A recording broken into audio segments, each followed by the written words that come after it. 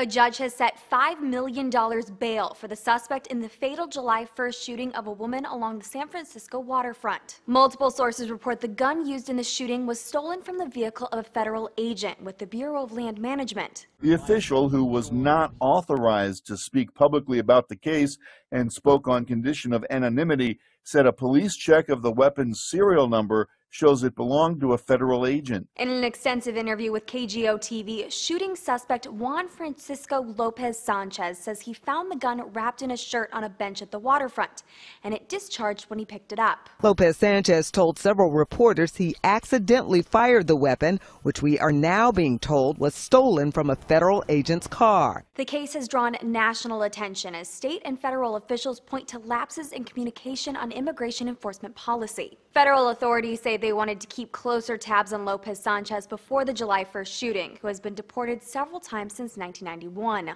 But San Francisco's status as a refugee city prohibits local law enforcement from cooperating with federal immigration officials unless they have a warrant. Lopez Sanchez pled not guilty during his court appearance on Tuesday. He is scheduled for another appearance on July 27th.